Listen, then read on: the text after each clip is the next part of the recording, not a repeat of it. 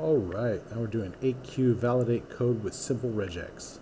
This is by Demos, and 92% of the people like it. We're going to write a function that takes in a numeric code of any length, and the function should check if the code begins with 1, 2, or 3 and return true, if not false. Alright, cool.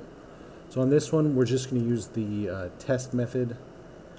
And the test method, it takes some regex, and then it'll do .test, and you put in whatever you want to be checked, and then it does it. So basically, regex.test, and then whatever. And then what we're going to put in here is code.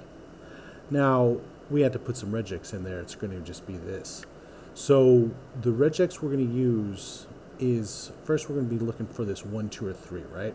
So we're going to have to use this groups or ranges, and basically you just put some brackets around something, and it matches any of the enclosed characters, right?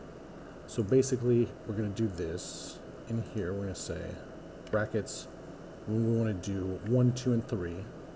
Boom, just like that. Now we got to make sure that it's at the beginning, and that's why we go to these assertions, and we go to this first one with the caret, and it matches the beginning of an input. If multi-line flag is, anyway, whatever, beginning of the input, right?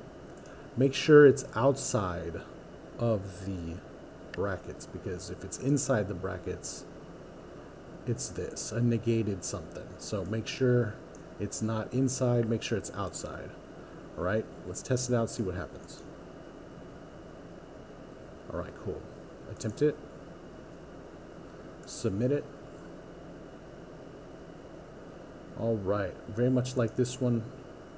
My solutions, just a few of us. Best practice in my opinion. We'll see you next time.